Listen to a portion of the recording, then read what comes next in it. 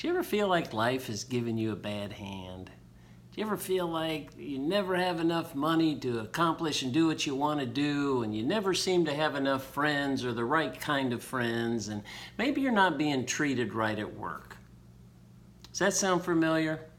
Well, I've got an answer for you that I think will help, and it's found in the Bible. We'll talk about it today in your morning cup of inspiration. Thanks for joining me. One simple word can solve all of that. It's called generosity. Listen to Proverbs, the 11th chapter. I want to share 2 verses that I think will help tell the story. And listen to this. In the 24th verse, it says, "Scatter what you have and increase more. Withholding more leads to poverty." The 25th verse says, "The generous will be made rich. So if you water, you'll be watered." It goes against the human nature, doesn't it? But the Bible has this principle called the sowing and reaping principle. Just like a farmer, you have to sow before you can reap.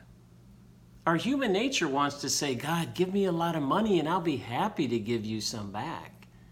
Well, that's not how God works. God says, "Give me of your first, and I will bless you beyond what you could imagine." So you might be saying, "Lord, I don't have time to do this or do that or help in the church. I'm so busy. I've got so much to do." He says, "Give of your time, and you'll be amazed at how much you're able to accomplish through the course of a day." Maybe you're whining because you don't have the friends you want to have. Hey, be a good friend first.